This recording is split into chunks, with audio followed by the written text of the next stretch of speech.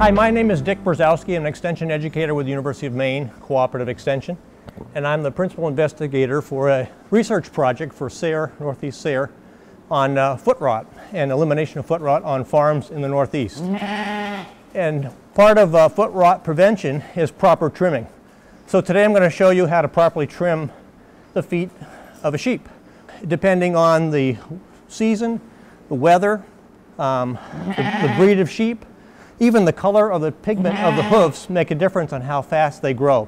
Typically, in my experience, this is a black-hoofed sheep, and typically I've found that the black-hoofed sheep, typically their hooves grow slower than a white-pigmented hoof sheep. Foot rot is a contagious disease that is detrimental to sheep.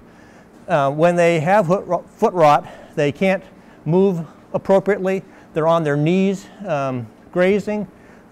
So the productivity, performance, and even breeding. A ram with foot rot probably won't be able to mount a ewe for breeding. You'll probably want to trim at least 2 to 3 times a year at a minimum. And some breeds, as I mentioned before, you may need to trim every month or 10 times a year perhaps. So it really depends on how fast that hooves are growing. She's a small ewe, so I can just turn her and flip her around for you to see. But as you can see, her hooves are cloven, so 2 sides, they're symmetrical. The tips are called toes or digits. The backs are called as a heel, and the pad itself is the sole. Interior, though, is called an axial surface or an axial wall. And as a kid, I learned how to trim feet in 4-H, but I never learned about trimming that interior wall, and that's really important, especially for getting rid of foot rot. The tools you use in trimming feet vary. They're either shears or knives, and I recommend both because each tool does a specific job. There are 3 different types of shears or trimmers. This one has a serrated edge for probably bigger hooves, or for rams or some older ewes or some breeds of sheep that have really big feet. So you want to make sure that you have some nice sharp shears. And then the other tools are hoof knives. I've got 3 different kinds here. They come in either double bladed. Here's a small one with two sides to it, and it's the edges on both sides are cutting edges. This one has a cutting edge all the way down and just partial edge here. And this one here is a left-handed knife with a cutting side only on one side. You want to make sure that these are sharp when you're using them. And if you have a sheep with foot rot or any kind of infection on her feet or his feet, you want to make sure that you're dipping the tools into a disinfectant solution. I have Novosan solution here. It's a disinfectant that's used on farms pretty commonly. And so you want to make sure that you're not going to spread the disease from one hoof to another. So right now I'll show you how to trim. Look at this hoof. I can see some growth coming in. You want to make sure that that's trimmed off.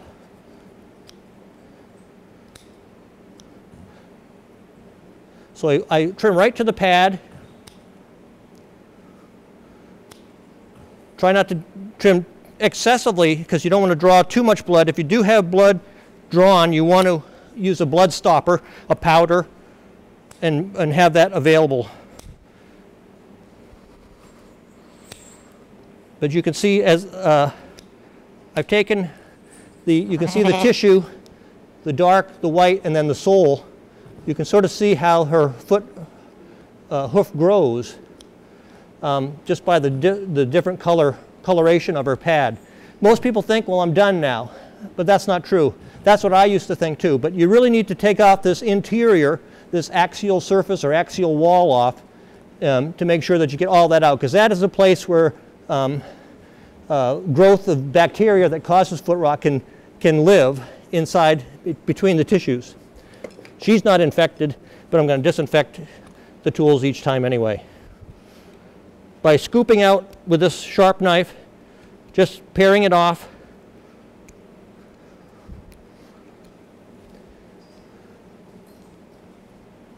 You see the difference between this side and this side now. See how I've taken just the interior, that axial portion off. Do the same for this side now. Now she's a fairly young lamb, so she doesn't have an excess of growth there, but some of the older ewes or rams, they would have excess of growth there, and that would be a prime location for that bacteria to grow that causes foot rot. So here's one that's been trimmed and one that hasn't been trimmed. Another part you need to be conscious of as a sheep producer is this little area in between the hooves. That's called interdigital, and that's where foot scald takes place. Foot scald is different than foot rot. Foot scald is caused by a certain bacteria as well, which plays a role in foot rot. But if you have foot scald, it would be a reddening of the tissue of the skin in between the digits. And she's nice and clean. You don't see any reddening. Foot rot would be, you'd have a foul smell. You would have tissue that would be rotting. Some of it would be deformed. The foot would be deformed. And you'd know just from the smell. It's a real putrid smell because it's tissue rotting. Now her back hoof and her front hoof are sort of shaped slightly differently. Sometimes the toes are longer on the back hoof. See, I'll do this back hoof at this point, holding the forehoof in front.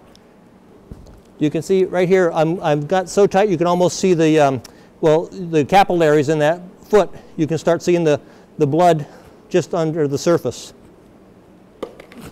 If you make them bleed, you'll just want to make sure it stops and keep them clean, put them on a clean surface. After this process of trimming, especially if you had foot rot on your property, you'd want to be foot bathing with a 10% zinc sulfate solution, sorry. You can see how I've trimmed all the excess off. I'm down to her pad. She's nice and clean.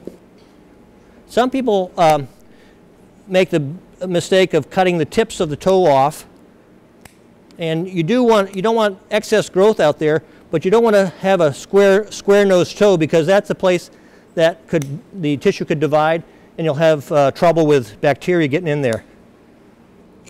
The bacteria that causes foot rot is only viable at 45 degrees Fahrenheit and above. So it can live, though, in a manure pack in a barn inside. So you could have foot rot any time of year in any part of the country.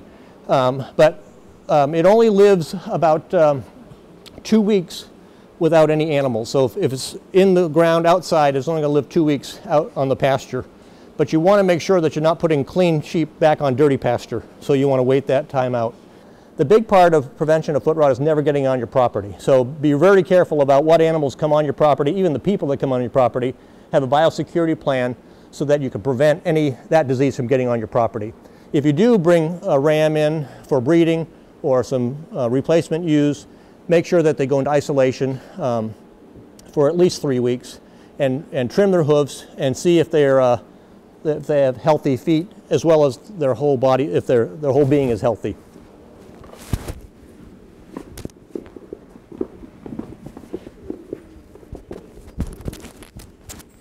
You can see how she's standing. She's standing nice and flat on her feet, not favoring one leg or another. So that's what you want to do. Watch your flock and watch how they move. See who's limping. See who's maybe kneeling to eat. That's the telltale sign that you've got some problems in the flock.